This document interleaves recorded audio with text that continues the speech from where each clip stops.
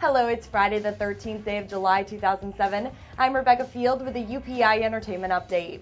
The Beckhams are now settling into their new home in the U.S. Soccer star David Beckham and former Posh Spice Victoria arrived last night with their children. They are reportedly greeted by a swarm of media who apparently have been waiting at the Los Angeles airport since Wednesday morning. David is set to join LA's Galaxy soccer team soon with his first game on July 21st.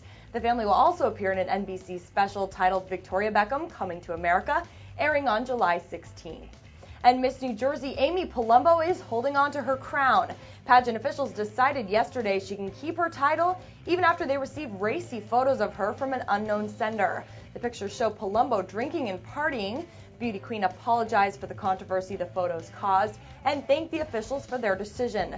Polumbo says she's excited to resume her duties as Miss New Jersey. And the Los Angeles Sheriff Department is investigating allegations that Paris Hilton got perks while in jail. Jail guards reportedly say the hotel heiress was treated much better than other inmates while serving her time for violating probation in a reckless driving case. Hilton allegedly got special phone and mail privileges and access to clean jail uniforms. The Internal Affairs Bureau is handling that investigation. Actress Ali Landry is a new mom. People magazine says she and husband director Alejandro Gomez Monteverde welcomed a baby girl on Wednesday. Her name is Estella. Estella and her mom are doing great. Landry recently appeared in a film titled Bella, which was produced, written, and directed by Monteverde. The couple married in Mexico in 2006.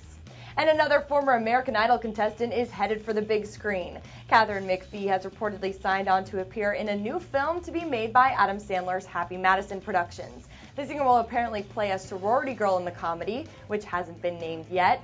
McPhee will co-star with actress Anna Faris. Other former idols who have made the transition to acting include Oscar winner Jennifer Hudson and Fantasia Barrino, who's now on Broadway.